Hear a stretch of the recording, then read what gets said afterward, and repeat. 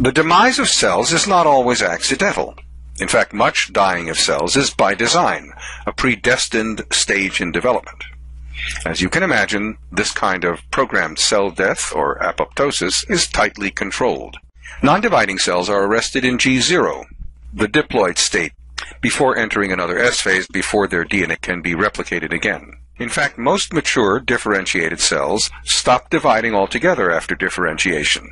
So cells don't divide indefinitely, but they also don't live forever. When they die, they can be replaced by stem cells. As an example, our red blood cells function for about 60 days before they're then removed by the spleen. They're constantly replaced by stem cells in our bone marrow. As for the old saying that death is a part of life, that's nowhere more true than in the cells of an embryo. Here is an analogy that might be useful if you have ever seen workers pouring a cement sidewalk. First, a set of wooden forms is laid out in the pattern of the eventual cement squares of the sidewalk. Next, cement is poured into each of the forms and allowed to set, and after the cement has hardened, the forms are removed and the sidewalk is finished. Think of the wood forms as embryonic cells that were created in the embryo to guide the formation and location of subsequent cells in the embryo. Once their job is done, however, these cells have to undergo a programmed cell death. In other words, apoptosis.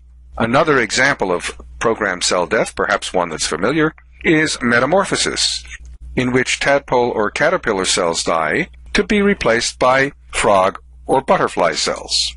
Like many other regulated cell activities, apoptosis starts with an external signal. This diagram is shorthand for a signal transduction pathway that generates a transcription factor. The transcription factor, in this instance yellow, activates BCL2 genes that lead to the synthesis of BCL2 proteins.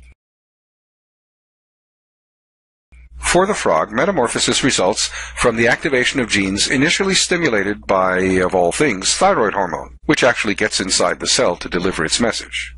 Now, let's look at how some BCL proteins work. The BCL2 family of proteins includes BAX and BAC.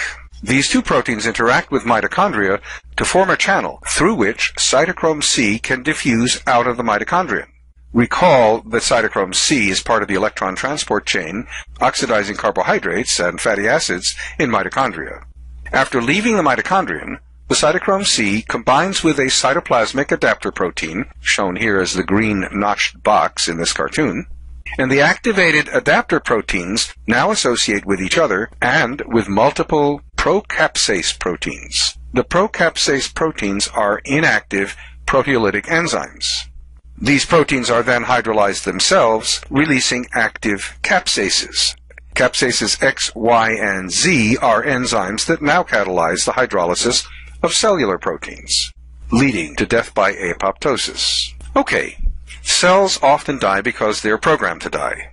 What about the unanticipated or accidental or unprogrammed death of cells, say from injury or illness? How can we tell the difference? Well, non-apoptotic cell death is called necrosis, and is characterized by the disintegration of the cell, the lysis, the spewing out of the contents, as shown in the micrograph on the left. Apoptotic cells don't lyse, but instead they usually shrink and contract, and their contents become more concentrated, and the cells themselves can eventually be found engulfed in phagocytic cells, where their molecular components are going to be recycled for their nutrient content.